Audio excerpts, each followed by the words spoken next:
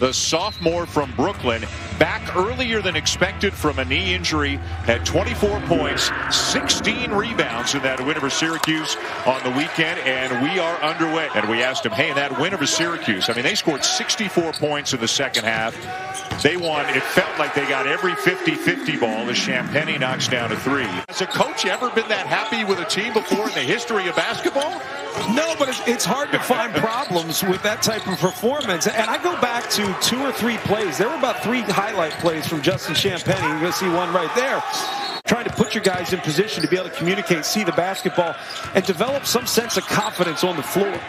And they come up with a steal here. It'll be Roach. Might have gotten away with a travel, but he'll knock it down. Other teams probably more impacted by the craziness of this year than the veteran teams. Duke now getting after it a little bit more defensively, and it'll be Roach with the reverse. Three-pointer a little bit strong for Ithiel Horton, who's a very good shooter, a transfer from Delaware. Stewart, nice feed to Johnson, all alone right down the lane. Make drives, find the open man. That's when they're going to start to develop and really develop a feel for this game at this level. Champagnie, his second 3 of the game already. Matthew Hurt, who's a terrific three-point shooter, misses that one. 44% on the season. Xavier Johnson somehow completed the play and given him an assist on the bucket by Champagnie. Creates a lot for himself without the ball in his hands. They thought he would be out 6 to 8 weeks with a knee injury. He was back in 4 as Stewart knocks down a 3 for Duke. Jeff Capel also coaching at VCU in Oklahoma. Johnson with a long 2, and it's good to bring the Blue Devils back within a deuce. We'll do some work on the inside. That's where you're at your best. Johnson back to Moore for a good look from the corner. And Duke takes the lead after being down 8-0. Femi Odekali, a freshman from Brooklyn, into the game now for Pitt. And the 3-ball will go down to put the Panthers back on top. Telling them just enough for them to do what they have to do. You don't want to overload a very young team in this kind of a season with too much information. On East, Toney, what a play, and a chance for 3. You create space. Can you open up driving lanes with Matthew Hurt on the bench? Because he's a good spacer with his ability to shoot. Roach steps in and knocks down an uncontested jumper to get him back within 3. Do so because a lot of them, they're simple effort plays. They create for themselves with their effort and their toughness. What a great feed from Patrick Tapé. And there's where Champagnie can really do some damage, sneaking around on the baseline. And that's where they just have to close up those driving lanes, at least show and deter the drive.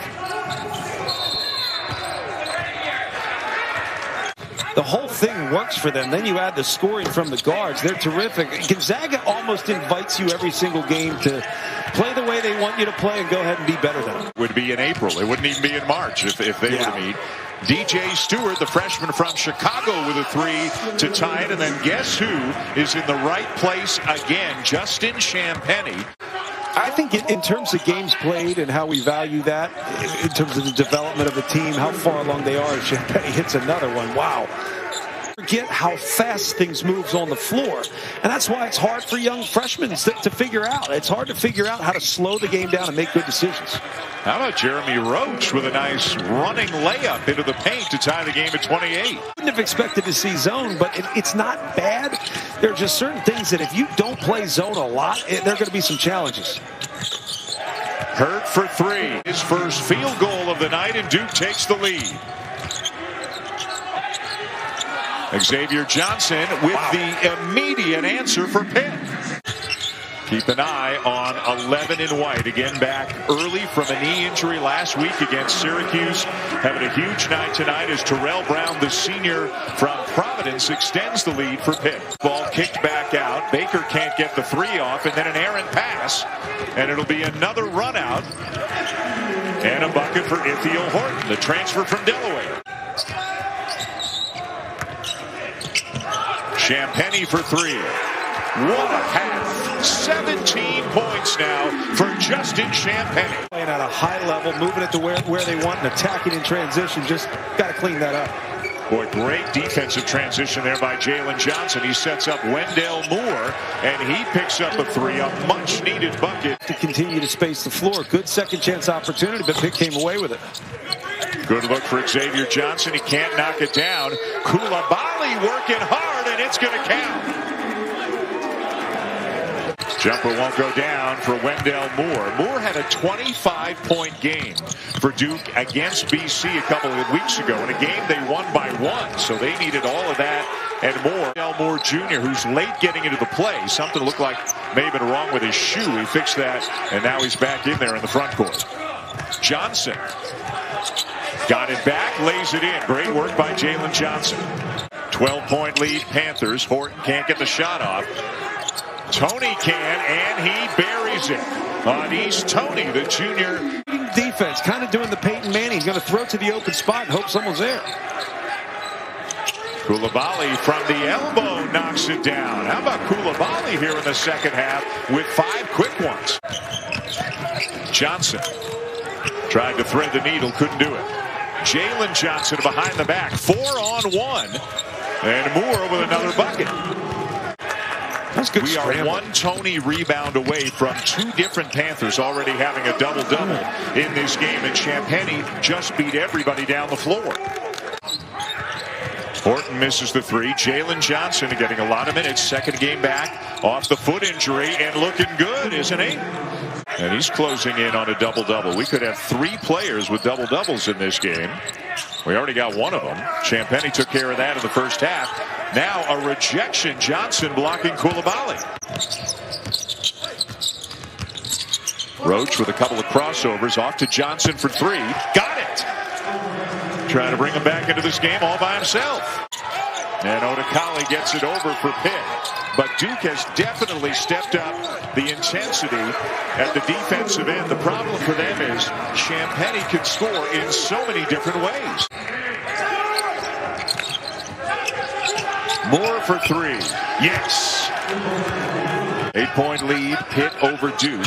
In a game that Pitt has led almost the entire way. Jalen Johnson, a big second half, and it gets a little bit bigger now for the Blue Devils, back down to 6. Bring the ball much better, not allowing Pitt to pick out their passes. God, that was a lot of P's, wasn't it? Champagnie, 16-footer, and he continues to add to a huge night.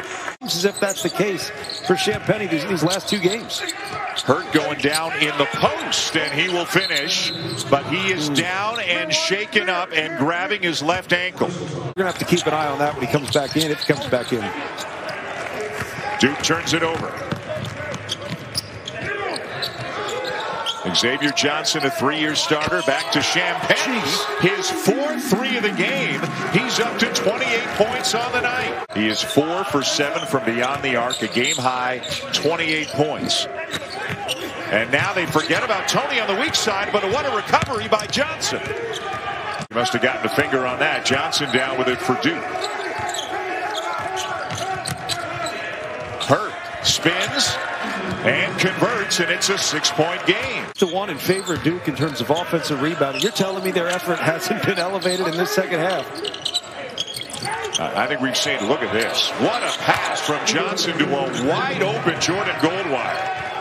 Well, he just attracts attention. I mean, you see, everybody's watching the basketball. You watch the basketball, A good hard cut gets you wide open. And that's kind of what you'd expect. Zach Goldwire. 8 o'clock Eastern, wall-to-wall ACC action on the ACC network a week from Saturday. Ejection for Champagnie. And then a block at the other end. Johnson got a piece of it. And here he comes. And there he goes. Do what Coach K said he wants him to do, and that is play instinctually, think less. What a great play by Stewart to come up with a steal. Boy, Johnson thought about it. Hurt will take it. And it goes. And Duke is back within 2. Pitt has not made a field goal in 6 minutes. Until now. And who else? Champagnie, who's now got 30. Really move into the upper echelon of the standings, at least for now, in the ACC. There's a lot riding on this one. Goldwire back into the game underneath, and he scores. Champagnie guarded by Hurt out on the perimeter.